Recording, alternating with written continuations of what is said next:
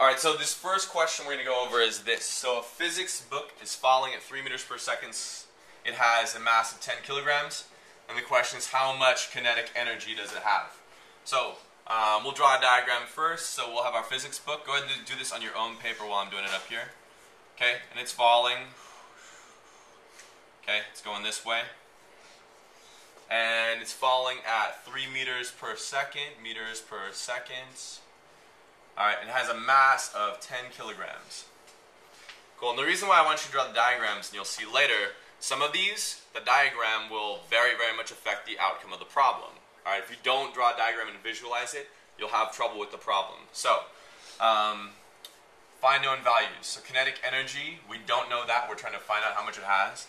A mass of 10 kilograms, so I'll put 10 kilograms right here. And then it's falling at 3 meters per second, so velocity 3 meters per second.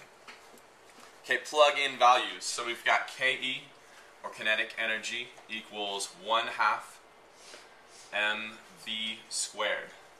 So we'll plug them in. We still don't know kinetic energy, so that stays. So KE equals 1/2. And then my mass is 10 kilograms. And I'll put that in parentheses. And then my velocity is 3 meters per second. And you square that. Alright, this is a little bit more complicated algebraically than the potential energy question, because you have something squared and then you multiply it by half. So we'll go through it step by step. So recopy it down here. So kinetic energy equals 1/2. And then we've got 10 kilograms times 3 meters per second squared. So, first thing you do, PEMDAS, okay, parentheses, exponent. The first thing we do is we take care of this exponent. So 3 squared is equal to, that's 3 times 3, alright, which equals 9. Okay, we'll put that in parentheses still. 10 kilograms, also in parentheses, 1/2, also, and then KE. Okay, the rest of this is pretty easy. We can do either one first, it doesn't matter. I recommend you find the easiest path to the answer.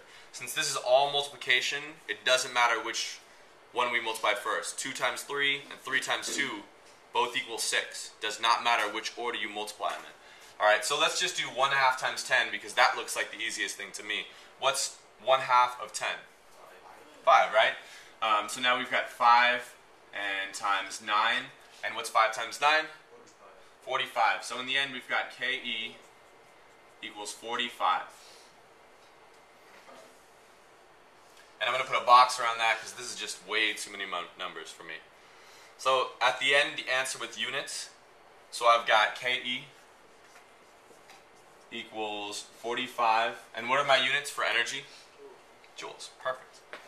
45 joules. That's it.